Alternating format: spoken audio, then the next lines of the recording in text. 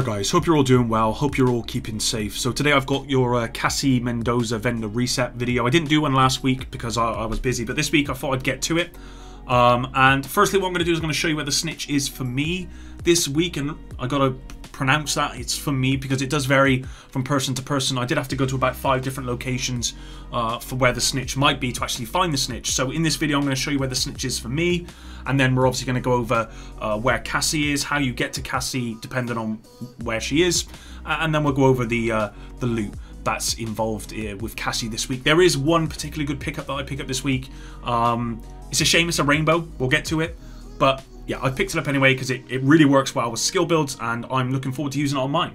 So yeah, let's get to it, guys.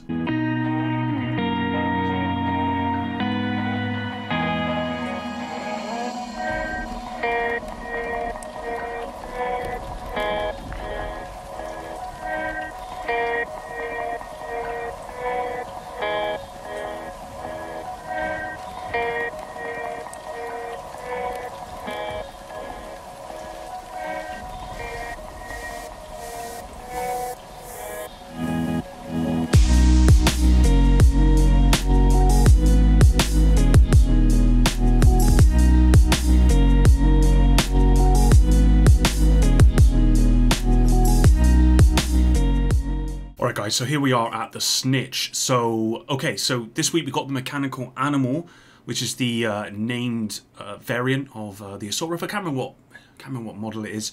I've actually got one myself, and this was actually featured in yesterday's vendor reset. You can actually pick one of these up from the vendors this week as well, but Cassie does have it. It's got future perfection, it's got assault rifle damage, health damage, and damage to targets out of cover. So overall the roll's pretty good.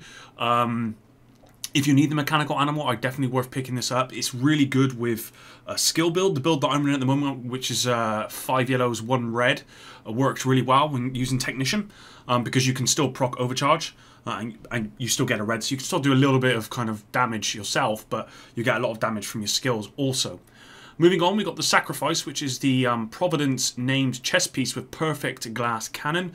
Perfect glass cannon is really good talent, especially for skill builds. I don't actually have this at all, and so I'm probably going to pick this up. I am going to pick this up because I need a good... At the moment I'm using Overwatch as my chest piece for my skill builds, which is good. It can give you up to 12% weapon damage and also 12% skill damage, but having this gives me 30% skill damage, and as I'm primarily in cover, then that's going to work. I'm just going to roll that core attribute away to a skill tier. Then I've got skill damage, hazard protection, which isn't great, but it is what it is. Yeah, I think this will work pretty well, so I'm pretty happy about picking this piece up, and this is definitely worth picking up if you've got a skill build and you want that. I don't think there's anything else that can give you that kind of extra 30% damage just for doing nothing, just as a talent. You've got to be careful though you don't get caught out, because you will go down very quickly with this, where you're taking an extra 60% extra damage. In terms of the backpack, we've got tip of the spear with weapon damage and crit chance. I do think, just kind of on another vein, I do think tip of the spear needs to be addressed. I just don't see anyone really using it. I can't see the benefit of it. 10% signature weapon damage is tiny, and signature weapons generally just aren't that powerful anyway. No one uses this that I know of, and I really think this needs to be kind of looked into. But if you do want a tip of the spear backpack, then yeah, you can pick it up if you want to. Eclipse Protocol chest piece. Eclipse Protocol still one of the best pieces in the game right now. Status effects are really strong. Skill builds generally are really strong in the game. That's all I pretty much run at the moment is skill builds. I'm working on a Hunter's Fury build, but I just don't like it as much as skill builds. I really just don't. But yeah, that's there for you. And you can also pick up the gloves as well, which has got skill damage, which is nice. So those two go hand in hand. And obviously, as you can see from the chest piece of this Eclipse Protocol, I believe it wasn't this was buffed. I believe the actual backpack was buffed. But this increases indirect transmission range from 10 to 15 meters and refreshes percentage from 50 to 75%. This is really good with something like the Firestarter cam launcher. Tip of the spear knee pads, as I said before, really needs to be reworked, but it's got weapon damage and crit damage. Future initiative holster with skill tier and a red attribute. At the end of the day, just because they've only got one attribute, then you really can just pick up any of these and get what you want. Future initiative does work with this, of course. Aces and eights mask. We've got weapon damage and crit damage. You know, that's actually quite a good piece.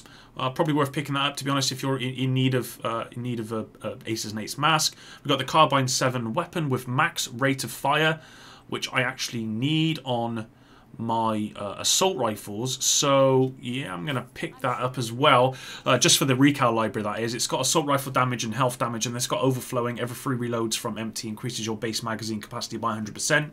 Not a particularly good talent, to be honest. Every 3 reloads is ridiculous. I think it should be every reload or every 1 reload, personally, just to make it a lot stronger. But overall, not the best piece. Lightweight M4 with max rifle rate, damage, max crit damage, and then crit chance with strained.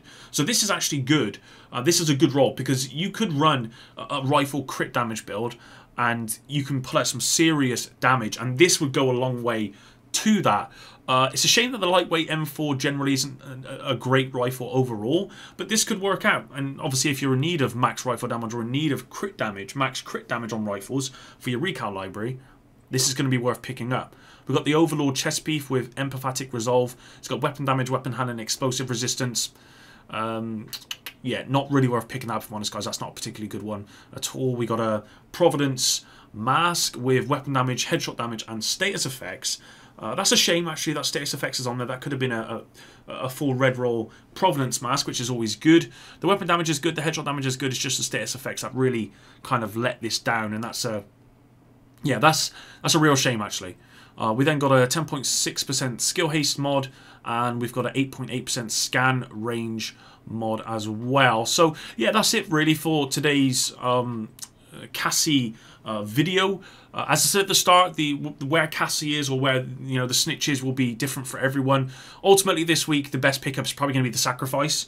I know that I've picked up a few that have just had really horrible rolls. This isn't the best roll either. It's it's a rainbow roll, Providence defense, but you know, it does have skill damage, which goes a long way. Hazard protection is not great. I'll roll that weapon damage away. And then, of course, Mechanical Animal is a good pickup. You can pick this up from the vendors anyway this week, but this is a good pickup because it does have damage to targets out of cover. And actually, let me just quickly check mine.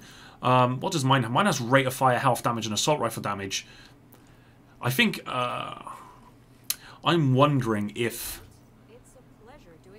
damage to targets out of cover. Well, damage to targets out of cover will be better than the rate of fire, but I will be losing 7% health damage. I don't know. I might pick this one up, guys. I'll have to test it out.